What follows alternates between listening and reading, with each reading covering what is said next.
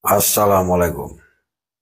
Teman-teman, ini ada pertanyaan yang mungkin sering ya.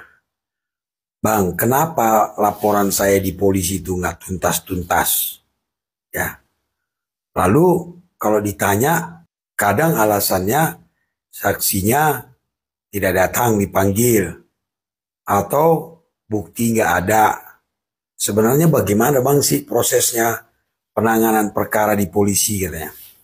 Saya sudah sering menjelaskan bahwa polisi menangani perkara itu dasarnya adalah laporan polisi LP ya, bukan yang lain ya, LP laporan polisi. Lalu siapa yang berhak melapor?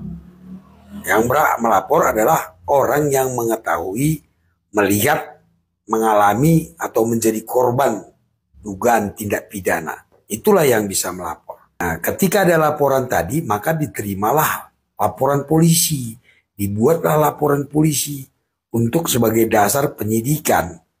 Lalu siapa yang bertugas mencari bukti?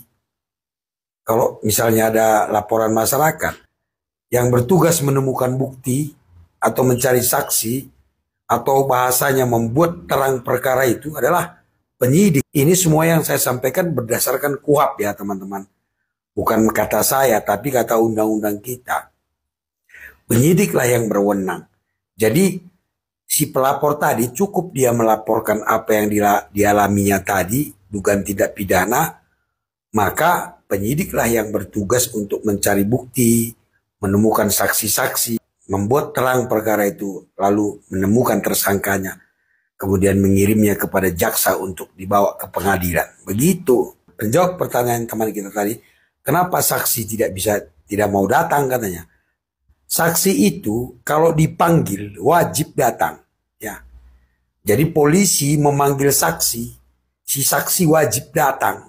Kalau dia tidak datang tanpa alasan yang sah, maka penyidik bisa mengirimkan surat panggilan kedua disertai dengan surat perintah membawa. Jadi kalau saksi dipanggil tidak datang, panggilan kedua, polisi bisa membawa dia, menjemput paksa bahasa kampungnya untuk diperiksa. Jadi tidak ada alasan saksi tidak datang. Kecuali ya teman-teman ya, polisi tidak melakukan penyidikan. Nah, polisi melakukan penyelidikan. Kalau polisi masih melakukan penyelidikan, maka tidak boleh menggunakan upaya paksa. Memang tidak boleh dia memaksa orang untuk datang, tidak boleh memaksa mengambil barang bukti, tidak boleh memaksa menyita dan lain-lain. Karena masih penyelidikan. Tapi kalau sudah penyidikan, maka polisi berwenang melakukan upaya paksa. Jadi tidak ada alasan saksi tidak ada. Nah untuk itu, kalau Anda melapor, pastikan Anda membuat laporan polisi, LP. Bukan surat pengaduan atau sekedar memberikan informasi kepada polisi. Kalau sekedar surat pengaduan, dumas, atau sekedar informasi, maka polisi hanya bisa melakukan penyelidikan. Tadi sudah kita jelaskan, penyelidikan itu tidak boleh ada upaya paksa. Namun kalau Anda sudah membuat laporan polisi, LP, itu sudah pro justisia dia.